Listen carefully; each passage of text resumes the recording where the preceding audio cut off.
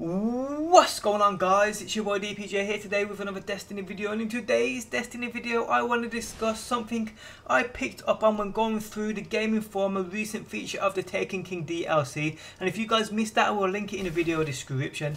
Now they were talking about the new patrol area we get to explore, that being the Dreadnaught. Now this place is going to be absolutely massive, and if you haven't seen the map of the place I will show you guys on screen now. It looks pretty fucking big, it really does. But do you guys know what's going to make this feel 100 times bigger than any other planet we get to explore? The fact you can't use your Sparrow. Yes, according to Game Informer, which they state they found annoying at first, you cannot actually use your Sparrow on the Dreadnaught. But because the action is more compact, they didn't feel it was an issue. Something we will have to judge for ourselves when the Taken King comes out. Now about the Dreadnaught, they state, which we have all heard from Bungie themselves, that this place is going to have loads of hidden areas and new places popping up to explore.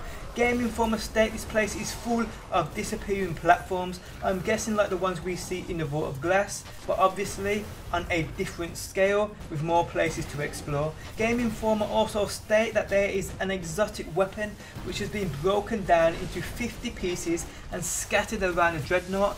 Now this is going to be extremely exciting to piece together, and it's the type of thing I love, it really is.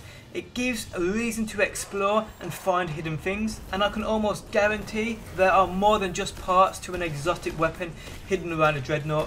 So what is this exotic weapon Game Informer talk about? Well, to me it makes sense that this is the Sleeper Simulant, the heavy weapon fusion rifle.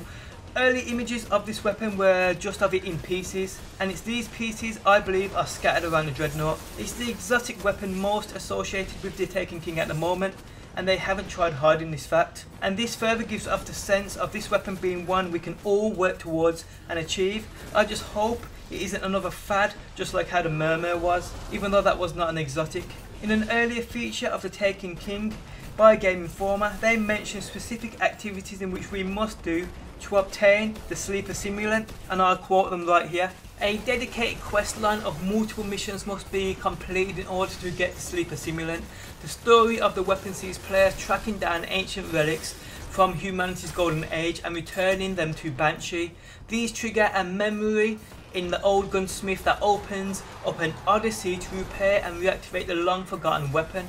Along the way, some puzzles may be hard for any one individual to figure out on their own.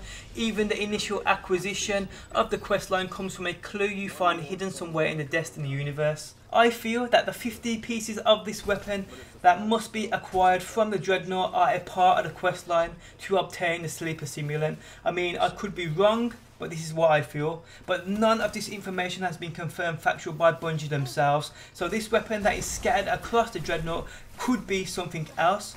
But at this point, from what I've seen and heard, I feel that it is the Sleeper Simulant. But guys, what do you guys think? Let me know down below in that comment section. Are you guys looking forward? Are you hyped? Are you pumped for the Taken King? Let me know. Thanks for stopping by as always. Hope you guys enjoyed the video. Do drop a like, I do appreciate the support, and peace out until next time. Peace!